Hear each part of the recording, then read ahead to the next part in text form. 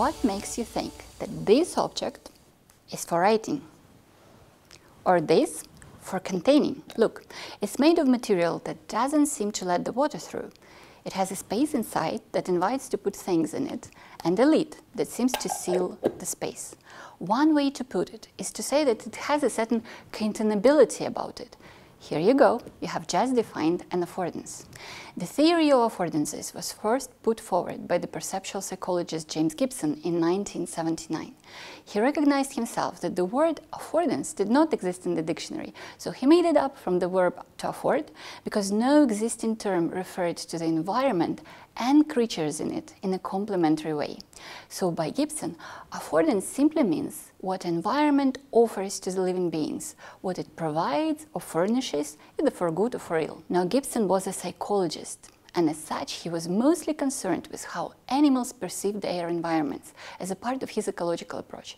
Since then, the concept of affordances produced much study and application, but also debate in numerous disciplines. For instance, in design, Donald Norman added an idea that materiality offers affordances for something, but also constraints against something. Like, for instance, this container seems to afford storing small and soft objects, but constrains storing large and edgy things. In management studies, Anne-Laure Fayard and John Wicks relied on the concept of affordances to explain how and why informal interaction persists in organizations, stressing the role of photocopiers and water coolers in affording it. Jeffrey Trim and Paul Leonardi applied the idea of affordances to the use of social media in organizations, exploring what makes social media so good for organizing. Spoiler: visibility and association. Affordances were now defined as possible actions to contrast functions that may or may not be picked up by users. This way, affordances really emphasize use rather than design and give priority to users, not developers, in defining what technology is for. An example? Well, this container was obviously designed for storing, but I can easily turn it into a back scratcher.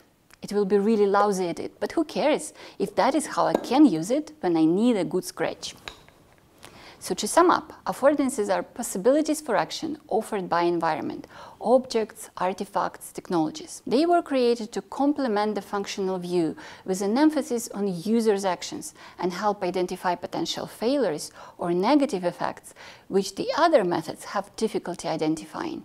And though this approach will never provide the creator with all potential user actions, it helps change one's viewpoint to a more reflective one and devise organizational designs and technologies that are safer and easier to use.